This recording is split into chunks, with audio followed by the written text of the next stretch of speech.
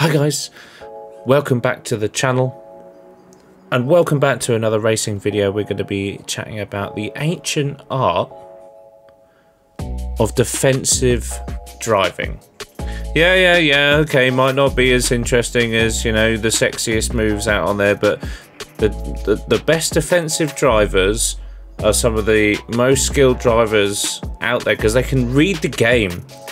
Talk about players in football, etc., having loads of time to think about what's going on around them, and they always look like they're so comfortable. Good defensive drivers have the same thing. They can read the game so well, and that's what makes them so difficult to pass. We're here today at Kyalami and Aston Martin. It's a random sim grid daily race, and Sean Arnold is in the car next to us. Big shout out to Sean. If you're not in our Discord, then join in the link below, because me and Sean run this together. It's a great place to come and chat and learn things as well as sort of get stuck in, so come and join there, and let's start the race. Bit of a slow start from me, just slightly caught out by the start, and Sean's on the left of us here. You can't quite see him in the rearview mirror. We've got a car to the right of us as well, and we actually get a little bit of a tap just while we're all figuring out what's going on. Sean's still on our inside there, so we have to give him room. Okay, so we're immediately thinking, are we ahead? We're going to stick on our line, and now we can see him in our rearview mirror. Okay, so immediately we're on the back foot because we know Sean's going to be super quick. He's a quicker driver than me. It's not up for debate. It's just a fact of life. I've accepted it. Sean, congrats, well done. We're both in the aggressive preset setups. Just thought we'd go in one day as I run really wide there. You know, Sean's already thinking in his mind, that's under pressure here. Okay, we need to capitalise on this early stage of the race before I start to get a little bit more comfortable with my rhythm, and we start to get into a sort of groove of what each other are doing and learning what's going on there. So there are two different ways to attack, two different ways to defend. The first one, you know, you guys have seen on the stream, Dave Skills, he's a big fan of surprising people with an overtaking move. As soon as you get up behind them, that's the time to make the move. As soon as you settle into that rhythm, which is what Sean's trying to avoid here, that's really when it gets, you know, it starts to play more and more into the hands of the defensive driver. Okay, so we're just starting to feel each other out here. We're coming to the end of the first lap. We've already made one big mistake. Make sure you don't hit the sausage curb on the inside, even if you run a little bit wide there. You know, we're just starting to feel our way into the race. Tyre pressures are up, and we're just starting to get into our rhythm. Sean less than a second behind at this point. The camera makes it look quite far behind, but really he's sort of 0.3 or 4 behind at this stage. And what Sean's going to be doing is to start looking at my driving, going, okay, he's braking there at this point in this track, he's taking this line through here, you know, he's going on the curb on the right hand side, tends to take a slightly wider line into this left-hander, nice and early on the power. Sean tried to cut in there a little bit more and got on that curb a little bit, so he's trying to put me off.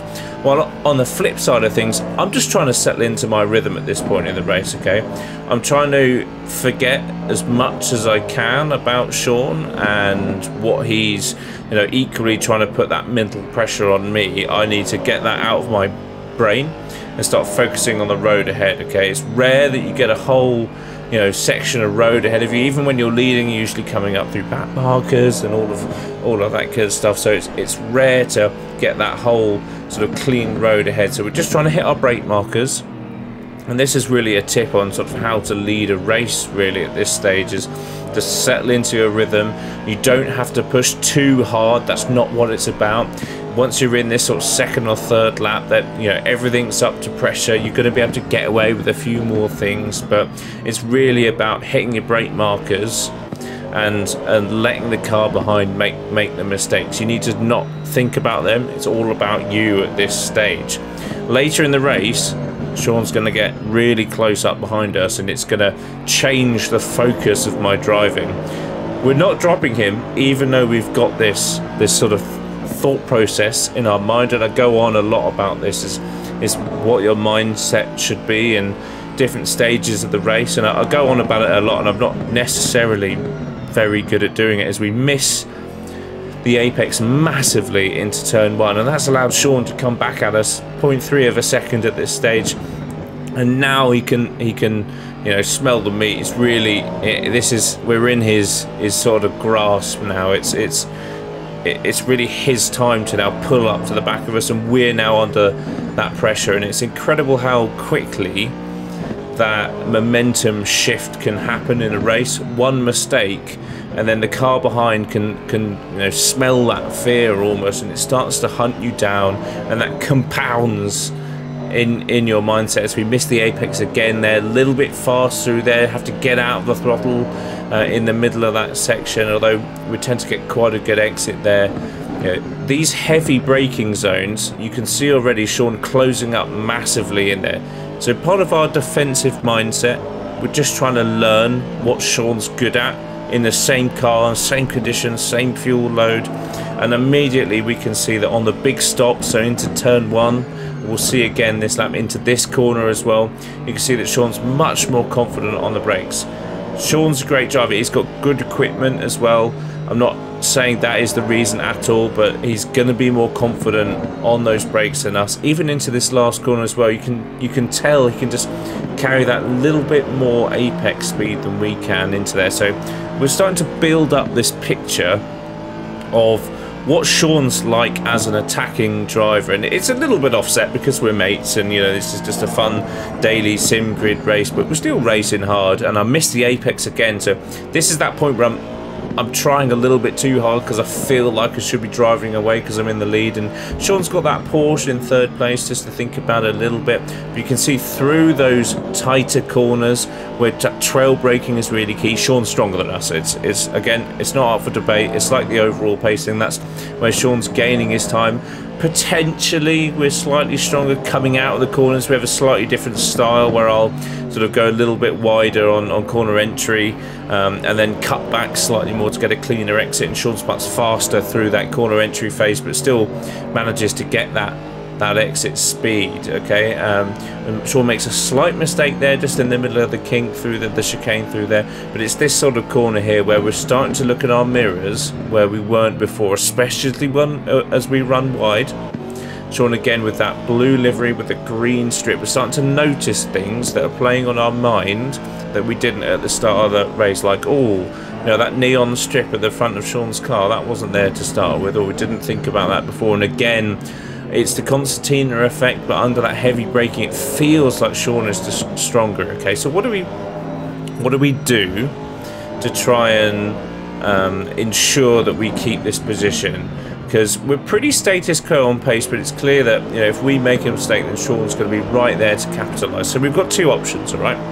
We can either start to back Sean into the Porsche in third place, and that's risky for a number of reasons, because well, A, he may just overtake us, because you know, that's how we missed the apex again on the first corner. It's a huge theme, and Sean's closer than he has been for a number of laps. See if we can get a good drive off this left-hander onto the sort of middle straight. Sean takes a similar line to us, and again we get that drive off, which is nice and clean, gives us a little bit of leeway through the next section. It's risky backing Sean up into the Porsche behind, because you don't know what their pace is going to be. You don't know if the Porsche is on their absolute limit at the minute, whether they've got, you know, even things like not enough fuel, where their head is at the minute. So you can't do that, and obviously you're at risk of just being overtaken, and then the race is gone against someone like Sean, as he goes a little bit too deep in there. So the other thing we can do is we can start to position our car in frustrating positions for Sean. Okay, so we've identified, and the first stage of this is identifying where Sean is strong. So we need to try and hinder him on those areas where he is stronger than us, so in those heavy braking zones. So you know, the cynical driver in me would be starting to leave it slightly longer until we get onto the power coming out the corners. You know, take a slightly different line under braking, just so he has to think about things a little bit more.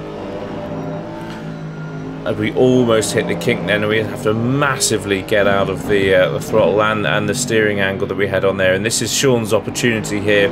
We get a good run out, but so does Sean. He's going to be in our draft here. It's 0.1 of a second. The camera really doesn't do it justice. He is right behind us at this stage and closing in the draft. And this is where we need to make a call. Do we go for the inside? Do we defend? Do we try and hit the marker on that 100-meter board? So you see us slightly more defensive than I would have been normally there.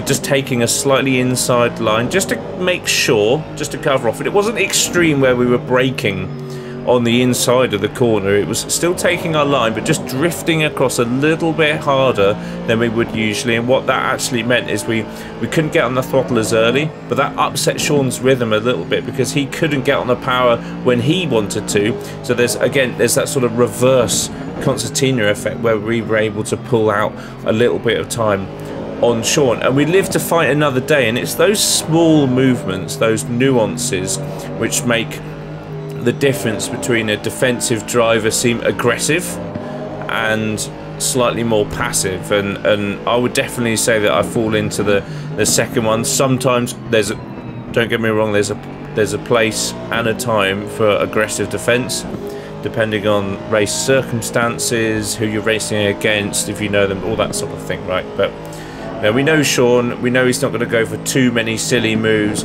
We just need to make sure that we're starting to be a little bit more clever with our car positioning, just braking slightly on the inside of the line. Because if he's going to go for a move, then he really needs to go for that move. And I'm not talking about a huge dive bomb.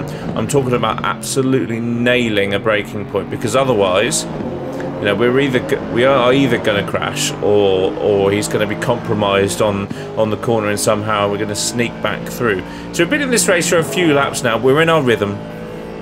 It's kind of status quo, isn't it?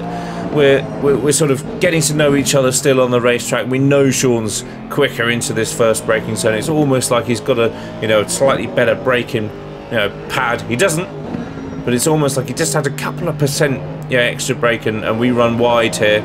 Really wide. Sean, and that's where we're upsetting the car behind rhythm as we play a little bit of silly billies. And we're just on the inside here. There isn't really anywhere for Sean to overtake here as he goes out wide.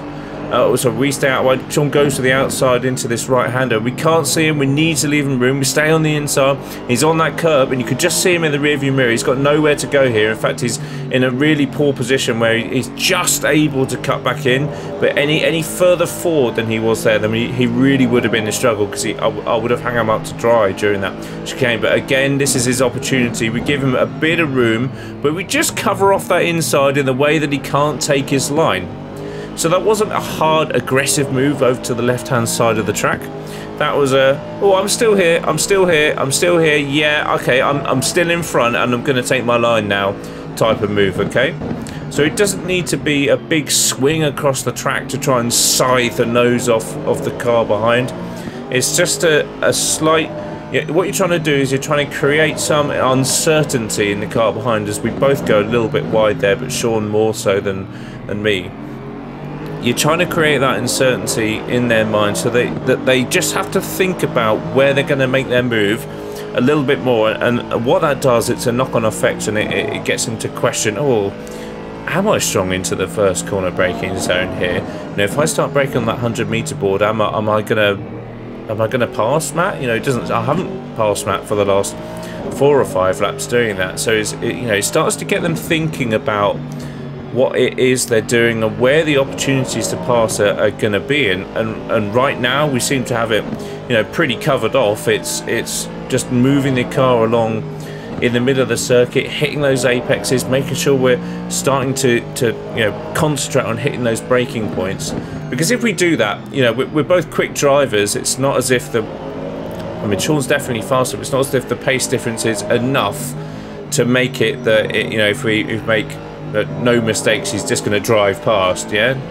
So it's not like we have that massive offset that's going to be super easy for Sean to come through. And at this point, Sean's going to be starting to get a little bit frustrated. Again, they're just trying to upset his rhythm a little bit, braking slightly early. It does leave us a little bit vulnerable coming down here into the left kink, which is flat, and this is where we need to make a decision. Do we go for the inside here, which we do, and we sort of force Sean to the outside? We actually miss our braking point a little bit. This is going to leave us vulnerable on the inside, and Sean's through. So that was all from maybe trying to be a little bit too clever, okay? Sean's line was compromised there because we kept our foot in it. So he's going to take the inside here. We're going to cut back as much as we can, get as straight an exit as possible, and we're going to sit under this rear wing for as long as we can to see if we can try and get a move done into turn 1. And this is where we have the opportunity, what I was talking about you either do it now or you have to find a way in 5 or 10 laps time to get the pass done. So Sean's got past us. We've got back past him immediately by nailing that braking under the element of surprise almost, because he doesn't know what to expect. In football they talk about when you're vulnerable after you've just scored a goal, and that's exactly the same thing when you've passed someone. Is you need to change your mindset to then looking forward. But if you don't cover off the next corner or the next couple of corners once you've passed someone, then you're vulnerable to that repeat sort of reverse attack from the car behind. And that's exactly what we did there. Is we took everything that we learned from watching Sean in the mirror, and we flipped it on its head and we turned it into attack. Where does Sean like to attack? What's Sean good at? Let's play that back to him and say, well, yeah, hang on a minute, I can do that too, right? And it wasn't a dirty move. He came across to cover us, and we went a little bit further, and then as we run wide going into the kink, it wasn't a dirty move. He came across to cover, brilliant, and we just went a little bit further. When we left Sean a decision, and this is where that psychological side of things comes from, is we make him make that decision, and whichever way he chooses, we react to, and we're ready to react to whichever way it is. Again, trying to overdrive now. We've turned our attention to the front. We're trying to get away because we know that we're going to be vulnerable. We were vulnerable at this point last lap. We were still behind Sean, okay? So it's a mindset, it's a game, not just because we're on the game, but it's a psychological warfare when you're trying to overtake someone, okay? So you're finding out where and what they're good at. When you're defensively driving, you're using that information to position your car in ways which is going to upset their rhythm, and that's the main message for me to get across to you. If you take nothing else from this video, from watching us drive and duel through this Kyle Army race in just aggressive presets in the Aston, the one thing I'd say is learn what your opposition is doing. It's a mindset game, it's a mental game. Your brain controls everything, and that's really the key to defensive driving, is adjusting your movements slightly so they're not aggressive, but to the point where they're just off-putting the car behind, and it leaves that little bit of uncertainty in their mind, so they know that you're not going to do exactly the same thing, so they can go for that dive bomb that lap. Maybe change your lineup slightly going into the next corner. Just take a slightly inside line, not to the point where it's going to compromise you too much, but don't go all the way out to the left-hand side here. Just take a slightly defensive line. It's things like that which people don't think about when they're defensively driving, and it's really, really key to sort of start considering that when you're driving. Okay, so the car behind is going to be getting frustrated. They're going to think that they're coming through, and you need to kind of coerce them into thinking like that more and more. You need to be the catalyst for them to make mistakes, and you're going to do that by changing your lineup and being inconsistent, because there's nothing better than when you're attacking is when you've got someone in front of you who's doing the same thing every lap, because you know exactly what move you're going to make. Then you can plan. You can test out your braking zone on one lap and then put it into practice in the next one. So it's exactly what it's exactly what you want if you're an attacking player, and exactly what you don't want if you're a defensively positioned driver. Okay, and when you're driving like this, it's possible to keep someone behind you for ages. Sean's got pretty close to us, but because we just upset that rhythm where he's stronger in the track, we just wait slightly on that apex on the throttle just to get a clean power out, and he's sort of a little bit umming and ahhing. Oh, we got to hit the back of him here. Just that split second is enough to give you that leeway to survive the next few corners, and that's really when it gets down to taking things corner by corner. That's when you're really under pressure. Okay, and what I'd advise, until someone gets within half a second of you, you don't think like that at all. You've got to think forward still, and you've got to try and avoid looking at them too much. When it's this sort of range, when it's right on it and there's a race win on the line, that's when you start to implement those strategies like I just did there, taking that slightly inside line. Okay, so it's all a mindset thing. We come to the close of this race. It's been an epic duel. There's not been a whole load of overtakes, but we've been within a second the whole race. We've watched Sean close up to us. We've made mistakes. Sean's made mistakes. And it's been all about the mental game here. using the same setup in the same conditions, and it's so refreshing to have a great race, because so many people, when they defend or they attack, are over aggressive. And you've been there, I've been there, taken out lap 1, lap 10, whatever it may be, where someone has just been overzealous, gone for a move which, you know, they haven't planned out. And that, don't get me wrong, that plays into one of the, you know, surprise attacks. The two thoughts of overtaking will either surprise attack, or you build up your picture of them and then make a concerted effort to then you know, apply pressure and then overtake. But it's really, you know, it's really frustrating when people get taken out, you get taken out, and there's two halves to every story. Some of that is how you attack, and Sean's really starting to apply pressure now. Notice how we've dropped the Porsche in third completely, even when we've been battling with each other, as he's super strong on the brakes there, although runs a little bit wide, so he's compromised exit coming out of him. You know, there's two sides to every story, so you need to look at your attacking and your defensive qualities in both of those situations and think, well, actually, if I was attacking there, what would I do? And if I was defending there, what would I do? And if the two marry up, then, you know, there's something to think about there. So as we run a little bit wide, brake at the 50-meter board, see if we can get a good exit on this final corner, get a good run out. Sean running a little bit wide there. Not many laps left in this race, and Sean's really getting to the stage where he's starting to put pressure on me and himself to you know, we're gonna make a mistake. It's inevitable.